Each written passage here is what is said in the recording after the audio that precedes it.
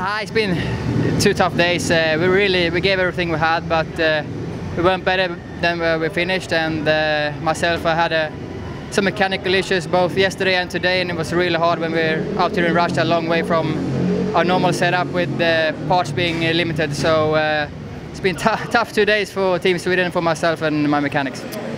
Yeah, I'm so disappointed with how things went. You know, Leon did good. I think Freddie did what he was supposed to do, and you know, I felt like I was sort of the one who let the team down. So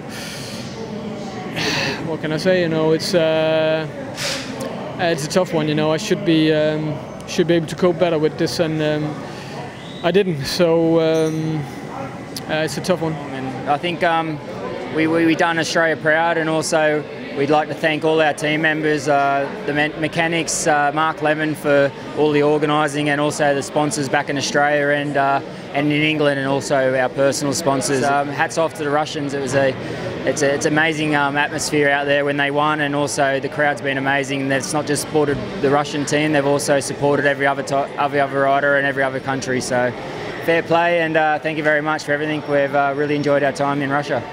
Yeah, I think we can be happy with the results, and that was a very tough 2 days. And Bartek did an amazing 2 nights. Patrick, same, very good. And I think we're happy and hungry for next year.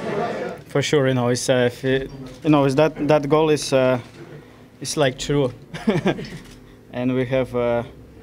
This year, you know, we have more this, so we're really happy. You know, we're world champion, and what can I say more? I'm happy. Awesome, Gleb. Congratulations.